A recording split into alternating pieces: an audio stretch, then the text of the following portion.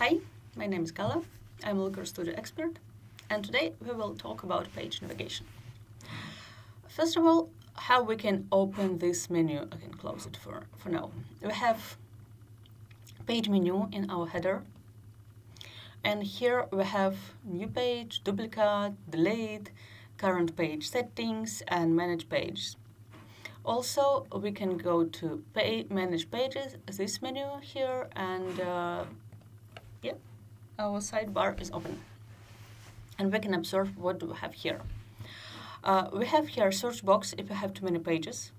In current dashboard I have 7, and all of them just for my video tutorials, so no secret information there. Some of them broken already, and it doesn't matter. We just care that these are pages. Because we have 4 types of objects that we can add here to our menu. We have page, section, divider, and header. 4 different types. All these 7 stuff, they are pages. Let's observe which settings do we have. When we move our mouse, we can see 3 dots, and what do we have here? We can rename, duplicate, delete, hide in view mode, select icon, and move top or just move somewhere. Move top, up or down. But for moving, I prefer use this stuff. I just move my mouse to the left side and just drag and drop it where I want to see this page. For me, it's more easier to move pages up and down. But we can rename our page. I don't know what to say. Facebook ads overview. Press enter. That is it. Duplicate, delete. I think it's easy. Hide in the view mode. This is a really nice feature. If we go to the view mode, we can see 7 pages. We can see all of them. But if some page is not ready for now, or we just don't want to show it by some reason, we can hide in the view mode. In this case, in edit mode we will see all pages, in the view mode we will see only 6, and Facebook page is hidden. I can show it back, so super easy. Then we can select icon. We have some list of icons that we can choose. For example, I want to, I don't know, Facebook. Let's use hashtag for Facebook, and we can see icon here.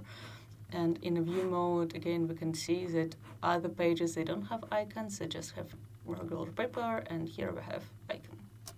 Nice. Sometimes it's a really nice feature. Yeah, so that is it. Other stuff. So we talked about pages. Next option, it is section.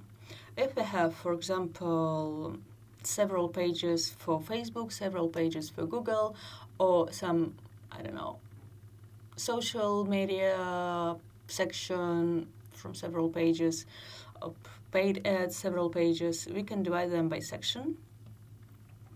I just click here, and where is my section? It should appear somewhere. Okay, I can reload the page. If I don't see the result, I can just reload the page.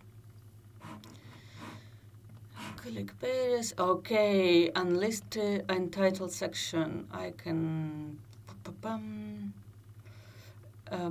rename it. Calculated something. I don't know. And here we have. We can just take our page, like calculated metrics, and move it, drag and drop to our section. And we can see that we created group of 2 pages. Where is it? Yeah. Now we can see, and we cannot add icon for each page, but we can add icon for the whole section. I don't know, it doesn't matter. And we can open and close it, and in view mode, if we go to the view mode, we can see that we don't see all pages, but we can see this section, and we can open it and go down and go deeper to each page. So this is a section. And we have two more elements here. And if you want to ungroup, you just drag and drop element and put out of the section. The section we can add a page, hide, but basically the same stuff as for pages. Also we have divider. Divider, which is just thin line. For example, if you kind of have sections, but you don't have many pages there, so maybe the divider will be enough for you, or you want to split several parts of dashboard. In view mode here, basically we don't have too many options here, just delete or move somewhere. And in view mode we have this thin line. It is our divider. So we just split our dashboard for two sections. And what else do we have here? And header. Header, for example, we can add it. Let's add it between these two pages, and we can just rename it or delete. No much options. We put it between some pages. It works like a divider, like this line, but we can change the title. So if you go to the view mode, we can see, okay, divider is here, is a thin line. Then we have section, pages, and header. We can see that it is header. So this is nice stuff as well. So if you have like paid ads section, you can rename it to paid ads, then social ads, and so on. It's really comfortable to use and helps to organize your dashboard and helps your customers to understand your dashboard better. That is it basically. What do we have in a page mode? And we have several options of our layout. Let's go to theme and layout. Layout and navigation type. We have several options here. We have left, tab, top left, and hidden. Let's check left size. When we selected it here, we have our left menu. We can hide it, and anyway we will see icons. So for left menu, icons are super comfortable to use. And we can open it to see the full name. Then theme and layout, we have tab. This I use quite often actually. Why I cannot choose tab? Yeah. Tab, we have line here with my pages.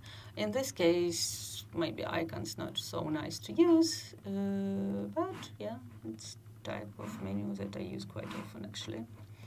And we have top left. It's what I had before when I have this small icon here and open panel by the click. Okay, let's go for some page with data, and we can just hide it. So if we don't want to show, we can just hide it. And another checkbox, represent report theme. In this case, we can change colors of our navigation menu. We can now use this stuff, and in theme, when I customize my theme, I have, if I scroll down, I can see page navigation style, and I can change it to, let's do some random stuff. Yeah, you can see green one, I just changed it to green one. But basic Google theme, it's white and blue, and if we don't use report styles, it will be white and blue by default.